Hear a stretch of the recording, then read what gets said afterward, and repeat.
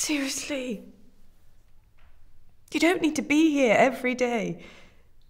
What am I gonna do? Choke myself to death on my headphones?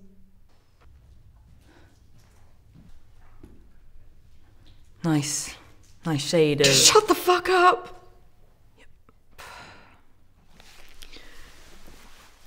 Do you want some magazines? Or a book? Why'd you stop me?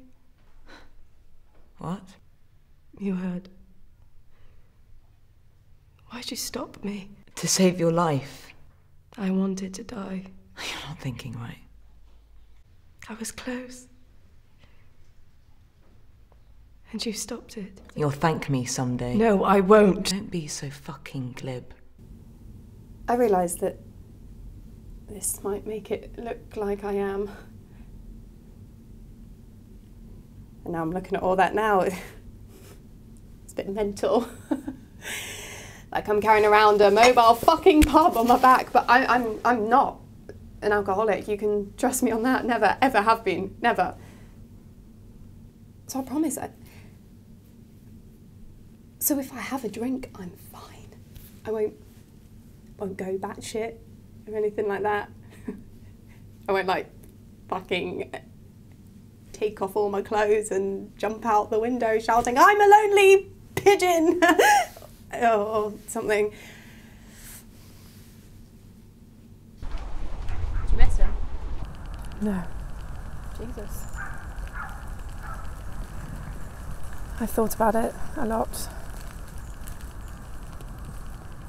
Guess you barely saw him in the end. I can still miss him. You can still miss just knowing someone is there. I don't. You and James haven't been working for a long time. It's just easier to blame someone else. I get that. You must think I'm a complete psycho. A bit, yeah. How heartless. Take it.